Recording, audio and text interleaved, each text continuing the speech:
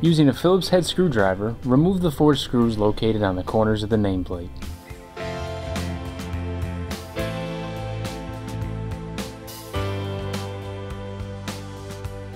Detach the boot from the nameplate by pulling the bottom of the boot away and over the retaining flange.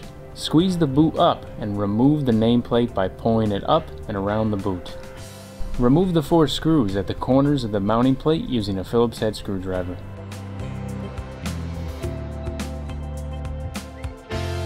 Once the screws are removed, squeeze the boot and fit the mounting plate up and off of the joystick.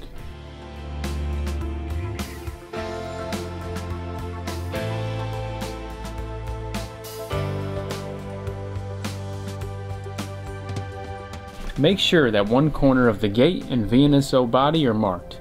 This will ensure that should the gate become loose during installation, the proper orientation of the gate can easily be determined. If the gate is not marked, mark one corner. Lift up the console cover and place the joystick through the mounting hole. Have the VNSO body rest on the edge of the console cover.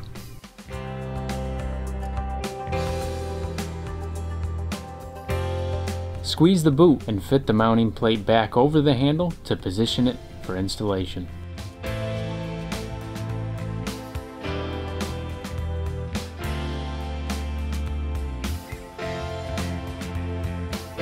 Line the mounting plate up with the mounting holes and install 2 screws on opposite corners with your Phillips head screwdriver. Once the 2 screws are stable, close the console cover.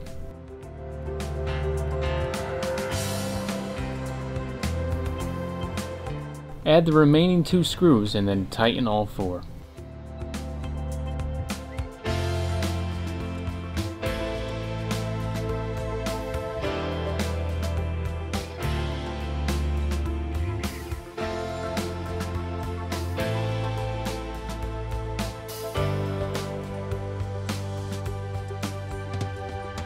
Place the nameplate back onto the joystick by squeezing the boot up and guiding it through the opening of the plate.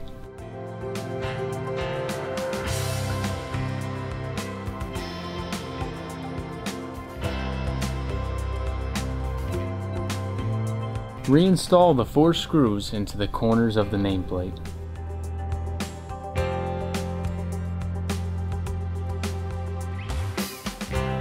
Lastly, pull the bottom of the boot over the retaining flange on all sides to secure it in place.